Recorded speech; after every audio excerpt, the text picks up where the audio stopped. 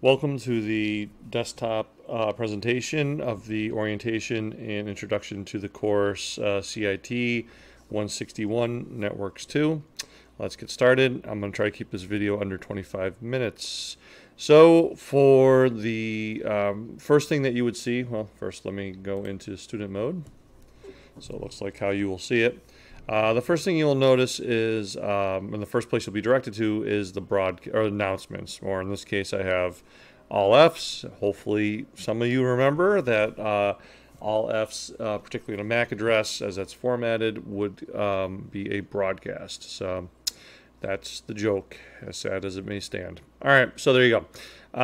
So this is your announcements. Again, it will be sent to your email as well as here. This is the entry point to the Blackboard course. So welcome. This is the welcome page. We'll be going through this. This is kind of a roadmap. This in the syllabus will be the roadmap as far as the rest of this presentation. This is the desktop presentation. So again, everything that you need to do is arrowed. That's what these arrows are. First of all, tried numerous iterations, numerous things to be called, but what seems to work best, and I may be just a stickler for formalities, is Professor Alves. So I'll accept Professor Alves, please. And if you call me something else, then I'll just gently remind you to say Professor Alves. So sorry for any perceived persnickiness on my end, but that's the way it is. All right. So below this is the desktop presentation. All right. So there's also some videos from MindTap. So for folks who had me in the past, just know that MindTap is going to be our labs. Our labs are going to be run through MindTap. So let me show you what it looks like. The new format, we have lessons. Here's the 6 lessons we'll have. The first 2 lessons are going to be it's divided into 3s as well. First 2 lessons, second group of lessons, which is 3 and 4, and the last group, which is 5 and 6. All right. So we'll go to lesson 1. You can either prepare for the lesson, which are things you need to read, things you can study. Execute is what we're interested in. This is where the labs are. So like we have a TCP/IP and we have some labs, right? Here's a lab, and here's what's called a live lab, which is for the folks who have me for CIT 250. Oddly enough, this is within the topic, which is not how it is in security. Anyway, so it's broken down into the topics. All right. We also have an assess folder. Assess folder is where our assessments are going to be. Every lesson has an assessment, which are important questions to review to make sure you have proper understanding. Again, if you click on prepare, as you can see right here, where you need to read, questions to think about while you're reading, the actual link to the book. Again, the MindTap is how is going to be, well, sorry, that's right. I can't access this. It's going to tell me I have concurrent overlapping enrollments because this is, when I log in the student preview mode, it actually logs me in as a different user. So if I do that with my regular user as such, it'll actually bring up the lab. So this is the actual lab right here. Access the labs through Blackboard. That way the score will be automatically propagated back to Blackboard. Again,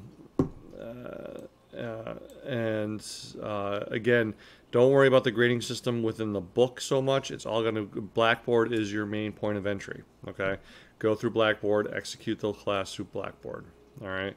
Did I do the live lab? No, this is the lab simulation. That's taking so long. Anyway. In this lab, you use various command prompt commands to perform essential. Lovely. Okay, so there you go. All right, let's get back to the welcome. So Blackboard will be your primary interface of this course, not MindTap. Do not expect the grades in MindTap to be meaningful in any way, shape, or form. It should automatically go back in your grades here, and I'm going to go back into student mode so I can hide all the administrative stuff. Your grades under tools, my grades, are going to be your grades, which there shouldn't be any here. We'll talk about grading in a bit. All right, that's going to be your grades. All right. So next thing we want to do is review the syllabus. So if you could do me a favor and click on the syllabus. Actually, a couple things real quick here. I have my contact information. You can use this throughout the semester. Best way to get a hold of me is through my email. I'm pretty good about responding to my email. Have pretty good turnaround time on my emails. My phone, the only way I'm going to answer my phone is if I'm sitting in my office during my office hours, which I do have, and I'm not helping another student, then I will answer my phone. So therefore, the best way to get a hold of me is going to be my email. All right. I do have office hours. I do do my best to make sure I'm in all my office hours. If not, I'll send out an announcement. As you can see, Mondays, Wednesdays, I'm there in the afternoon for quite a couple hours. And then for Tuesday, Thursday, I'm there in the morning. So I try to mix it up in the morning. They're listed right here. And my entire schedule, including when my other classes are listed right here. Okay? This is what the link you clicked on to get here. These are the MindTap videos I was talking about. So again, MindTap Reader, how virtual machine labs work, that type of thing. This is going to actually be a bit of misinformation, but has some decent information in it. It was a debate whether or not I should include it in. And again, misinformation because of the whole grading thing. They're going to tell you how to check your grades in MindTap, which you really shouldn't do. All right, and finally, after this is all said and done, and after you go through the presentation, either be in class or watching this of the syllabus and the orientation to the Blackboard course, you can click on a test. Yay, a test. This test will count as an assessment, essentially. All right, for grading purposes. All right, so let's get started. Here's the syllabus. Again, it starts off with my contact information. Okay, so what are you going to need to do this course? I put CIT laptop required. I try to make it vendor neutral. If you're running Linux, if you're running Mac, there's going to be a couple extra hurdles for you to jump. First of all, I'm not a Mac expert. I don't use Mac all that much. I'm a Linux Windows person. So I'll do my best to help you. And so I put CIT laptop. We are going to run Visor software. We are going to have virtual machines. We're going to do that under projects, though. We're not going to be doing that during the labs. So the labs are going to be book labs. The projects are still going to be my crazy mad scientist projects. Okay. So we'll set up little networks within our machine and have, in the case of networks, we'll be setting up DHCP servers and DNS servers and translating for another client. So we'll have two machines running at the same time. Access to Blackboard, stick.blackboard.com. You need to get to Blackboard. The internet in general, because Blackboard's on the internet. This is the book right here that you're going to need to purchase. I'm sorry. This ISBN is for a subscription service, which gives you multiple books. It's an online subscription model. This is only for online. You do not need the physical book at all. You just need the online access. This is the ISBN for 1 semester. Why only 1 semester? Because, to be honest, I don't plan on using their labs next semester. Networks 3 for Networks 3, Internet Security 2, and for advanced security topics. I don't foresee using their books at all. I can't 100% commit. I haven't prepped those classes as well. But I think it would probably make the most sense. If you're going to be using MindTap in other courses, it might make sense. Okay. Here's the course key to get into the course in MindTap. So there you go. So this course, as best way to, I think, describe it would be network infrastructure or IT infrastructure. We're going to talk about things about LAN WAN management, DHCP, DNS, FTP, setting up servers, the underlying servers and services that allow our computers to operate on the network. All right. Again, I'm going to try to make this as mix of lecture and lab as we possibly can do. So I do want to get a bunch of hands-on. That's where the labs come in. That's where the projects come in. Okay, the projects, you're going to have to submit documentation after the project. It'll be in the instructions. When you submit any kind of documentation, please have the first 3 lines right justified, and have your name, first name, middle initial if you have one, last name, first initial, last name, whatever works best for you. I say first initial, middle initial, but again, you can have your whole name there too. But have your name as the first item. The second item is the class, cit161, D02 or D02. Sorry, D01. You know, I should say D01 or D02. I'll fix that. Sorry. Include the assignment, lab 1, class project. You're only going to have to do these for the project, so project 1, project 2, project 3. There's going to be 3 projects in this class. All documents need to be formatted as PDF. All documents need to be formatted as PDF. All documents need to be formatted as PDF. No, YouTube is not skipping. Please, if you submit a document, make sure it's a PDF. That being said, I've said it 4 times, and I guarantee you someone will still pass in something that's not PDF. All right. SLO, student learning outcomes. These are our goals. These are the things we're going to try to teach you this semester. I'm not going to read them through all of them. You can read through them yourself. Expectations. This is important. Students will be expected to maintain a high level of academic integrity. What does that mean? Answers will come from your brain. They'll come from your notes. The exams in this course are going to be take-home. They're going to be take-home exams, all 3 of them. This course, actually, I am going to do after lesson 1, a VLSM review test, I think, as well. So keep that in mind as well. That will be in class, so I can make sure you can do VLSM. But all the rest will be take-home exams. Okay. But the answer has to come from you. No one should tell you the answer. So if someone tells you A, that is wrong. The answer is A. Click A. That's wrong. Okay. Click on A. The answer is DHEP A. Right. Wrong. Don't have anyone tell you the answer. Now, I am quite happy with students working together. I think it helps both the helper and the helpee.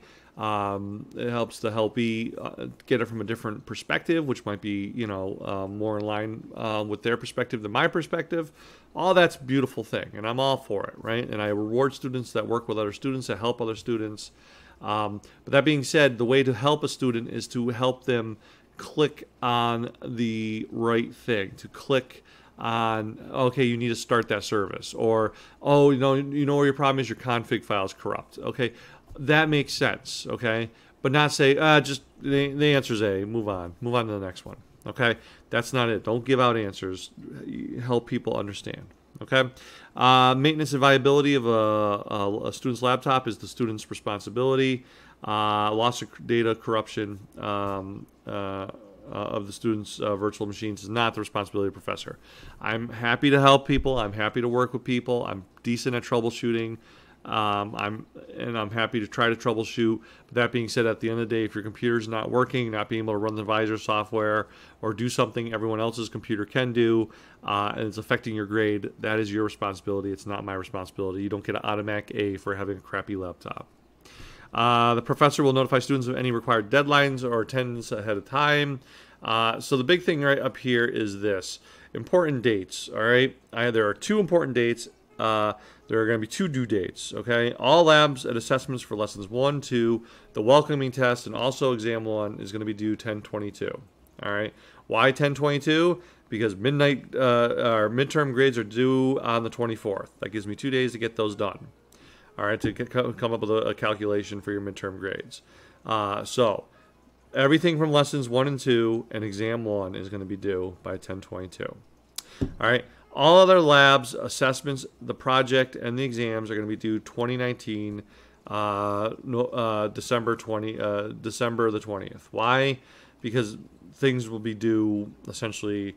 I need to get your grades in before the holiday break. Okay, so that's why that's due then. All right. The due dates are non-negotiable. Get stuff in, get it in.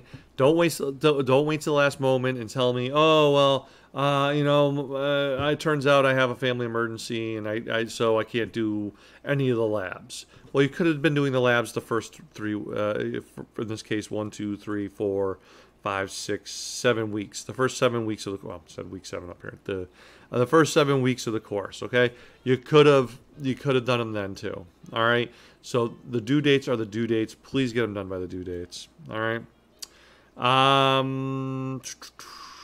Where else were we going to be? The students will not behave in a disruptive manner. I like a good back and forth. I like joking. We'll talk about bad things and things that are not conducive to a learning environment. But I'm talking about disruptive, where we can't get back onto subject. We have things we need to cover. Okay, there's a lot of things we need to cover. So if you want to make a quick joke about the Celtics losing. Right, I'm a Celtics fan. Okay, cool. Make a joke about the Celtics losing.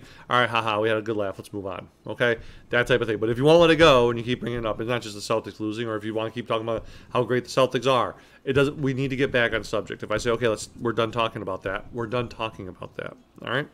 The professor will evaluate each student individually and maintain a transparent system of grading. All grading will take place in Blackboard. Again, that grade book is important. The very top grade in the grade book is called running final score. It's called that because it is a running score. What happens is, as you do things, it will come into here. We'll talk about the grading system in a bit. It's slightly crazy, not too bad. Okay, but as you do your various labs and things down here, yeah, there's a lot of labs. They're a little bit smaller than my labs. Your grade will start propagating. Okay. Now, things do not turn into a 0 until they're past due. So, like, everything here for Lab 1-1 all the way to, oh man, they kept the names even though I changed it in the grade book. That's annoying. So these are all from Lesson 1, all right? And you can see all the way to Lesson 2 assessment. All these are from Lesson 2. Those will turn to 0s on midnight 10:23, or on 10:23 they'll turn to 0 as I do my grading, and then those 0s will start getting counted to your running final score. Okay, when it's blank like this, it doesn't count towards your final score. But the moment it's past due and I put a 0 on there, that's when it's going to actually count towards your score. All right. We'll talk about grading in a little bit too, some more. All right, professor will work with a student through the disabilities office to provide an accessible working classroom. So remember, if you have a learning disability, it's going to affect you. Our exams, because they are take-home exams, are going to be timed. They're going to be auto-submit. So if you have a learning disability, work with our disabilities office. They'll work with you.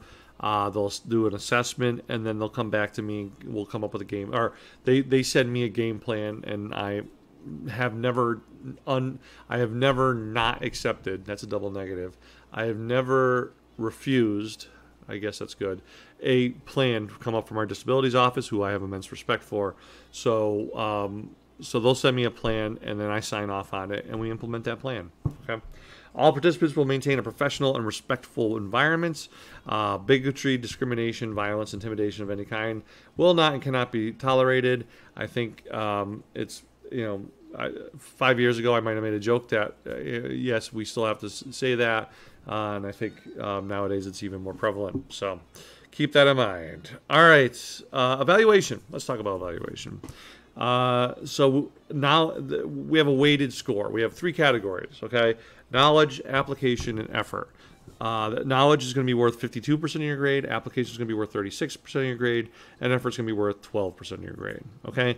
Knowledge will be evaluated simply by exams. It's going to be exams totaled up. In this case, there's going to be 4 exams, because we are going to have that special exam for variable length subnet mask calculations after lesson 1. So I'll make a change to this after this video and say 4 exams. All right. So those 4 exams will be averaged together. That is your knowledge score. Done and done. And that's going to be in class, by the way, the exam, the VLSM exam. Application will be your assessments average. So I'm going to take all your assessments, average them up. All your labs, average them up. There's going to be 3 projects. Those projects get directly thrown in. They don't get averaged up. They get directly thrown in. Gives them a little bit more power, although if anyone's a math genius, it's not a whole lot more power. Anyway, because the primary goal of this course is mastery of knowledge, lesson assessment averages will be positively replaced by better exam average. So what does that mean? It means if you don't do assessments, you get zeros on all the assessments, and you get whatever on anything's higher than a 0. I don't do negative scores. So if you score on the exams anything higher than a 0, that score will take place. Now that's a high risk maneuver. Assessments will help you out on the test. I'm telling you right now. But so let's say you kind of blow through the assessments. You just go through them quickly, and you only get 70s on them. So your average is like a 72, right? But you do really well in the exams. The exams will come out to, let's say, a 90. So that 90 would then take over that the assessment average. Your labs will not be taken over. Your labs need to get done. So do your labs, do your projects, make sure you do your exams. So do your exams first and foremost. Do your projects second. Labs are third most important. And assessments, they don't have to be important. Okay. Another thing is effort will be evaluated by the professor, looking at participation, looking at your attendance, looking at your, let's do some positive things, working with other classmates, helping other classmates, showing mastery of knowledge during class by discussing, bringing up good points. All that's for positive points, okay? Another thing is the effort score will also be compared to the knowledge score. So I'll give you a raw effort score, as it's called, and that raw effort score gets evaluated or gets compared to the knowledge score. If the knowledge score is higher, then the knowledge score will take over for the effort score. So when it's all said and done, your knowledge score is probably going to be somewhere in the 66%, 2/3 of your grade if you rely on it. Okay, if you don't rely on it, you don't test well, that's fine. You still have your application effort score to help bring you up. All right. I'm trying to make this a 25-minute video. So again, we talked about the important dates. Here's the schedule. So again, this is very loose and it's subject to change, but hopefully that we'll stay close to it. We have a campus calendar. Also in here are campus day events, like for case in point right here, STIC, Veterans Day, no classes, 11/11. Okay, so I do have some STIC things in here. The last day you can add, last day to withdraw, that's in here, just FYI, but also I have the stuff for the course. All right, the links to the specific syllabus are here. We talked about grading, course information. Again, the overall layout, every time we click on any lesson, there's going to be a prepare, right? And that prepare is going to have reading. It also has some study guides, too. If you go down here to study, you have flashcards, that kind of good thing, right? Good, fun thing about using a book. Might as well use them. So I haven't done questions to think about for this yet. I should do that. I'm sure it's on my to-do list. So we do prepare. And then also my lecture is also listed in there. My slides used during the presentation, so that'll be there. And then the labs are under execute and the assessments are under assess.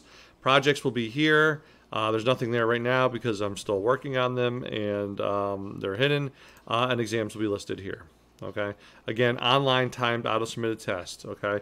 You only get 1 attempt. By the way, you get 2 attempts on the assessments. Okay. Lesson assessments, you get 2 attempts. Okay. As it says right here, 2 attempts to take. All right. So I think I covered most things. I'm going through the checklist right now. Welcome to the course. I hope you have fun. I hope you learn something. May you survive my terrible humor. In this case, arrowed, reference to Strong Bad, which is old too. But anyway, so bad humor. All right, so I hope you have fun. More importantly, I hope you learn. And if you have any questions, let me know. You have my email. All right, very good. I'll talk to you later. Bye.